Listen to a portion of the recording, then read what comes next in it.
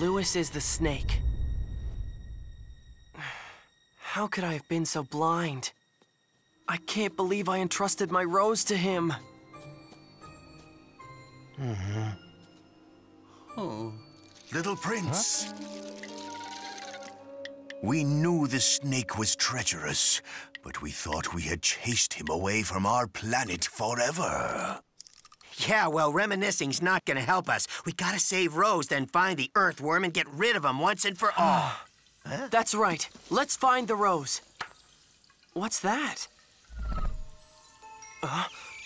Oh. It's pollen. Little Prince, your rose has taken root. The other roses are awakening. The war is about to begin again. Oh, my. I must take my leave. You see, I'm rather allergic to war. Yeah, me too. Follow me. We'll get to the Garden of the Heart faster through our tunnels.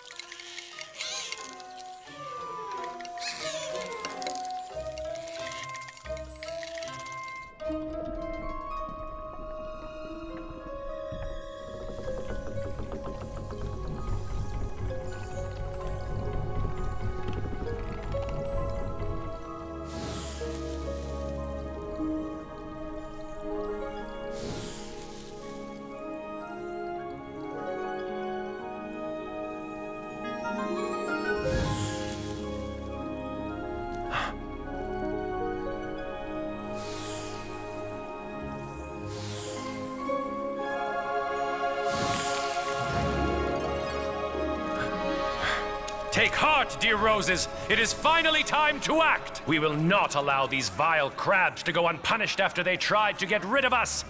The diatom will soon be ready, and the destructive crabs will feel our wrath. Diatom! I didn't come down here for a castanet concert. What's with the jam session?